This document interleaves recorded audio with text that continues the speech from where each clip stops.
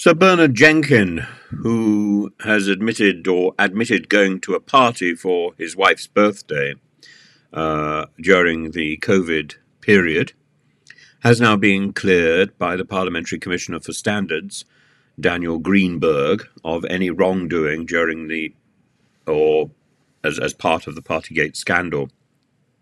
There's a party that took place on December the 8th. I don't know whether it was specifically to celebrate his wife's birthday or whether it was perhaps to celebrate the Feast of the Immaculate Conception, but it was immaculately turned out, and they seem to have got away with it. And that possibly is a positive at the moment when so much negativity is running around. His wife, or rather his ex-wife, Baroness Anne Jenkin, organised the event, sent invitations via WhatsApp for what she described as a birthday drinks. And the MP confirmed that he did attend the event for about 40 minutes. He said the party was primarily intended to provide an occasion to promote the work of Women to Win, an organisation founded by Baroness Jenkin. Anne and I were due to celebrate her birthday alone together at dinner that evening in a restaurant near Tower Bridge, and a reservation had been made for 8 p.m. I had also agreed to attend the online Zoom meeting of my local Conservative Association executive, which commenced at or soon after 6 p.m, and which, as usual, I was asked to speak at which. So he says that he regretted attending the party. In retrospect, given the acute hardship these rules inflicted on the public and the need for those in public life to set an example, whatever the position in law, I should have been mindful how such an event could be construed and wish I had not attended. He's absolutely right, of course.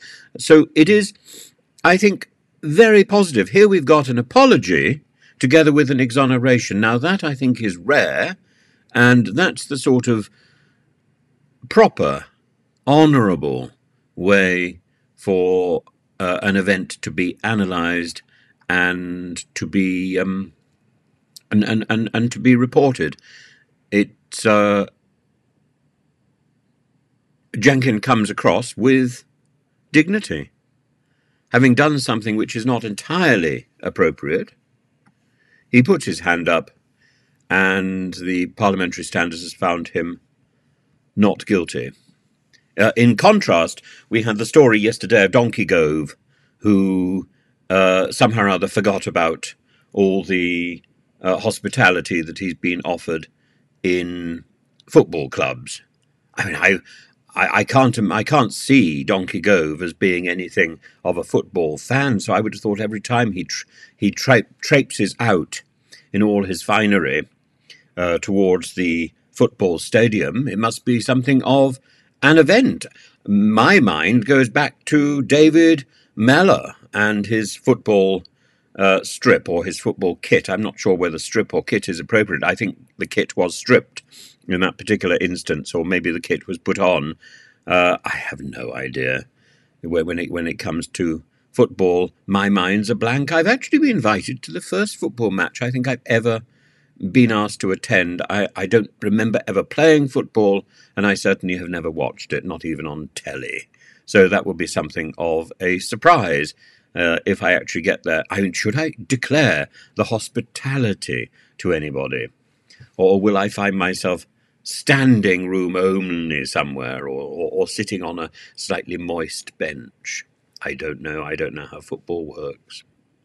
But clearly, Donkey Gove is very well aware of the going ins and outs of football.